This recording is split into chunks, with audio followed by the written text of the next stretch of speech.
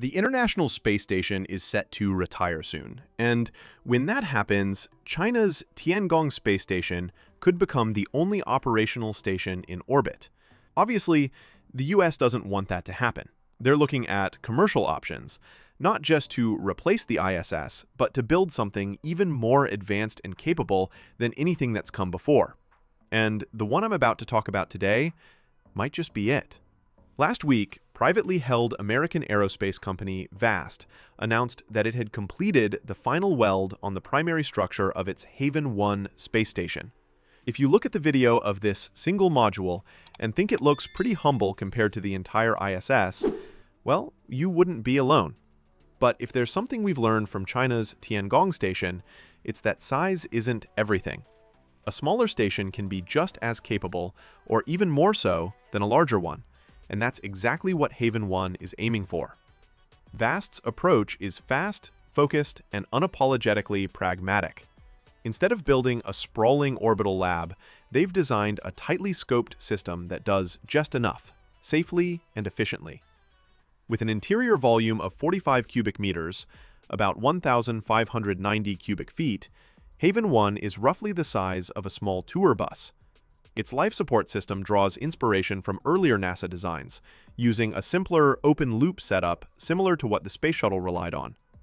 Visually, it's a departure from the industrial, pipe-laden look of the ISS. Haven 1 leans into a cleaner, more futuristic aesthetic. Less space garage, more space hotel. But the sleek design isn't just for show. It's about function. "We go to space to work," says VAST CEO Max Haut.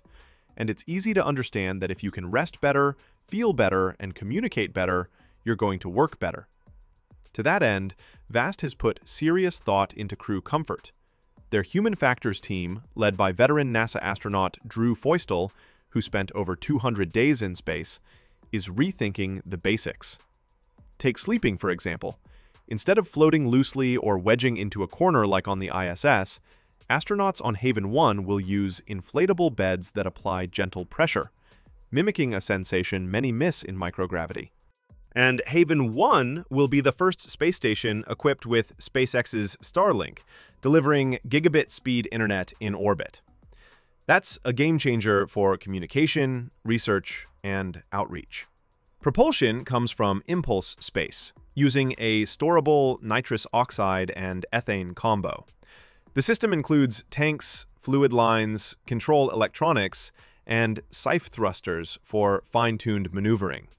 There's even a dome on board, ideal for Earth observation, photography, or just taking in the view. VAST is also thinking beyond just habitation. In August 2024, they announced the addition of the Haven 1 Lab, a dedicated microgravity R&D facility.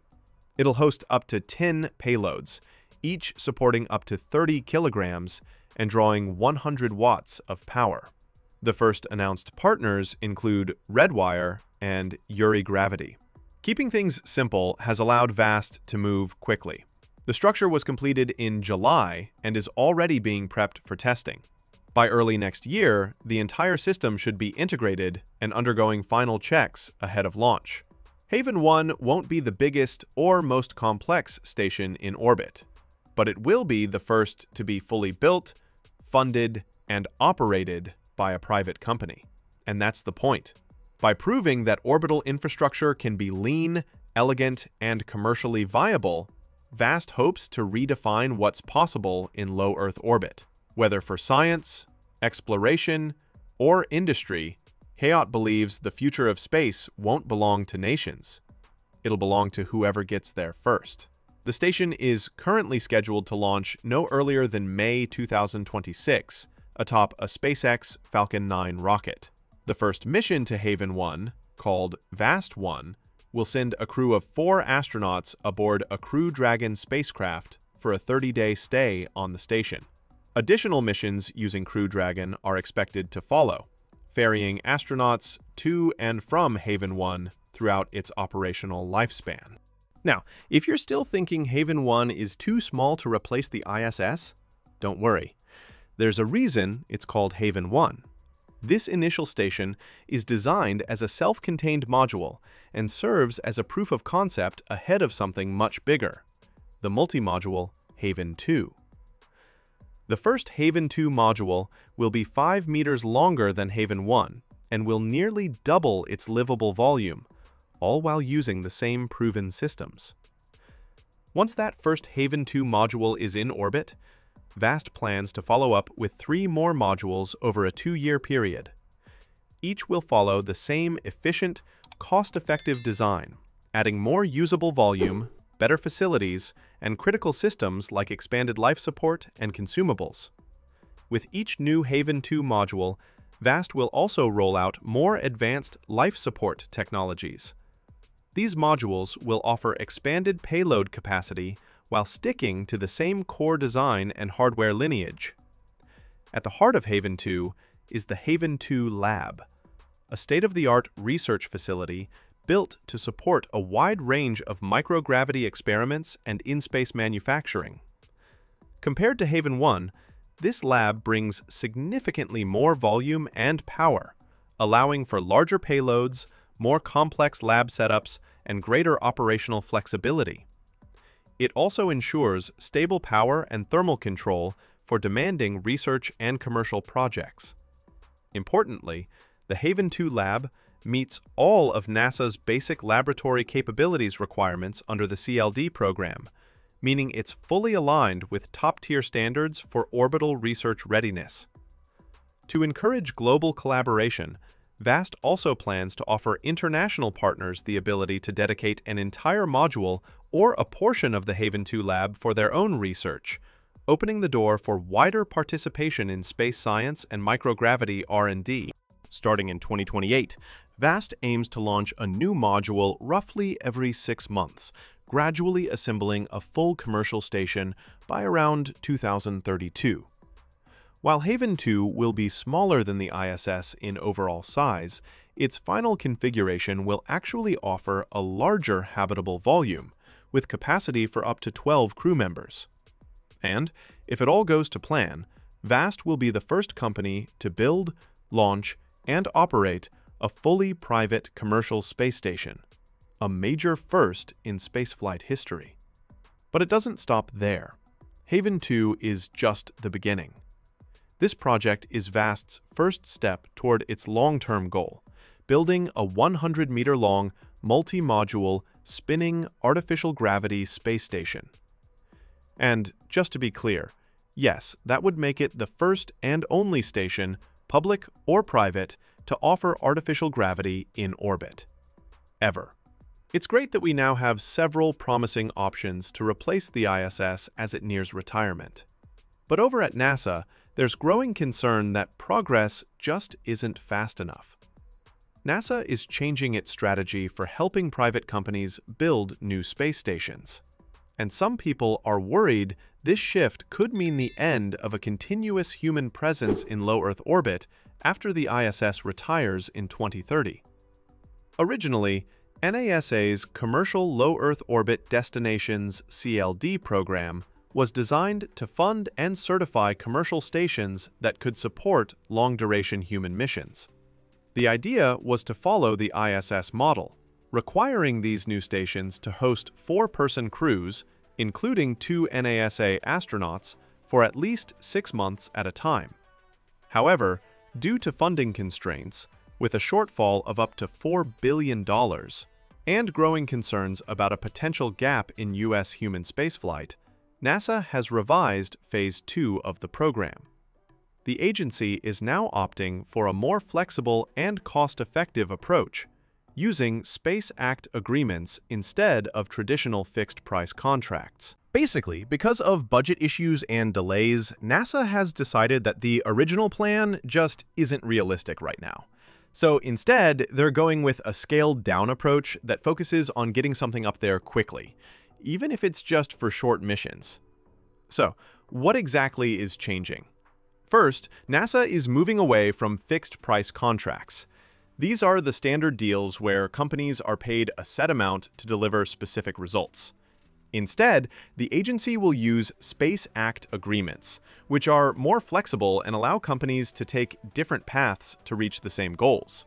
The idea is to move faster, spend less, and lower the risk of delays. Under the new plan, NASA will fund at least 2 companies with a combined budget of up to $1.5 billion, spread over several years.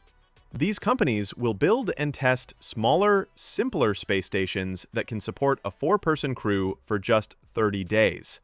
That's a big step down from the original 6-month goal, but it's seen as a smart compromise to keep momentum going. NASA's long-term goal is still to support longer duration missions and more capable stations. But for now, they're okay with shorter trips, and even short-term gaps with no astronauts in orbit, as long as the US still has the ability to send humans to space when needed. That's a major shift from the permanent presence mindset that's defined the ISS era. Big players like Axiom Space, Blue Origin, and Starlab are already working with NASA under earlier agreements. They've been designing their stations with the old plan in mind, so now they'll have to adjust. Instead of aiming straight for long-duration missions, these companies may now focus on shorter trips to prove their systems work. NASA is aiming for the first demo missions by 2030, likely without NASA astronauts on board, just private crews testing the basics. So what about VAST? What does this mean for them and their Haven space station? Well, Max Hayot doesn't see this shift as a setback at all. In fact, he says NASA's new strategy is the smartest move they could make right now. His company, VAST, is building Haven 1, which is already designed for 30 to 40-day missions with 4-person crews. So this new direction from NASA lines up perfectly with their plan. Hayot thinks starting with shorter missions just makes sense. Trying to jump straight to permanent human presence, he says, would only create delays and risk missing the window to have anything ready by the time the ISS retires. He also agrees with NASA's decision to fund more than one company. He points out how having both SpaceX and Boeing in the Commercial Crew Program created healthy competition and made the overall system more reliable. He believes the same approach should apply to commercial space stations. NASA shouldn't rely on just one provider. Companies like VAST aren't just depending on NASA for income. Hayot says only 20 to 30% of their expected revenue will come from NASA. The rest will come from international partners and private clients interested in doing research or exploration in space. Space tourism isn't their main focus. VAST is targeting real science and commercial use. He2 also points out that if a company can survive and be profitable in today's space economy, they'll be well-positioned when new opportunities, like in-space manufacturing or media partnerships, emerge down the line. Back at NASA, officials say the new approach is about being realistic. They know they don't have unlimited funding and don't want to repeat past mistakes. They'd rather start with something small and functional than aim too high and risk ending up with nothing at all. Angela Hart, who leads the CLD program at NASA, says this is all about helping companies prove they can actually build safe, working stations that NASA can rely on in the future. The 30-day mission is just step 1. And some outside experts agree. Phil McAllister, a former NASA official who helped shape the commercial spaceflight program, called the new plan genius. He said the earlier expectations were just too ambitious for the available budget. If NASA had stuck to them, the US might have ended up with no space presence after the ISS shuts down. Meanwhile, China is continuing to operate its Tiangong space station, which is permanently crewed, so yes, there's still a space race happening, even if it's a quieter one.